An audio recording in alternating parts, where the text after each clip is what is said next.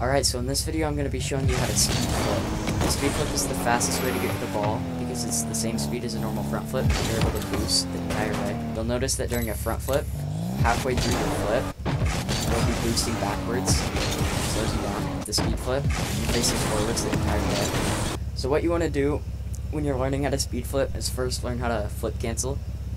That's basically when you go to do a front flip, but you flip down on the joystick as soon as you start your flip. So it should look like that. Might take a minute, but it's pretty easy. Then what you want to do is go into your settings, your controls, and then find air roll left and right here. And I prefer binding both of them, but you could only bind one of them if you want. Then what you want to do is practice a diagonal flip, which is basically a normal front flip, but you want to hold either your air roll left or your air roll right button at the same time. So for me it's circle, so if I hold circle and do normal front flip, I'll go like that. Then the last step to your speed flip is the flip cancel, that diagonal flip. So basically, you do your diagonal flip, but you combine that with this flip cancel you do, and it should look like this. A common problem that I personally had when I was learning how to speed flip was my car turning sideways, like this. That basically means you're not canceling your flip fast enough, and even after practice, if you can't cancel it fast enough, then you're going to want to just hold power slide. For me it's L1.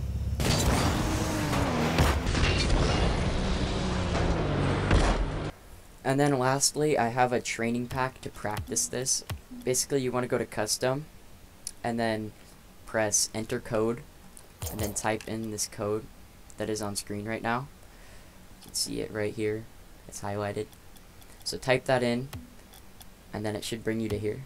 So now that you're at the training pack, you'll realize that if you just try and drive into the ball, you won't get to it.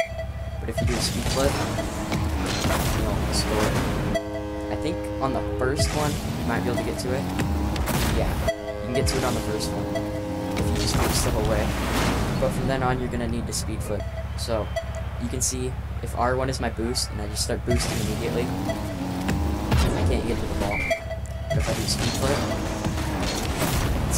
so basically, you just want to complete the entire training pack to practice your speed flips.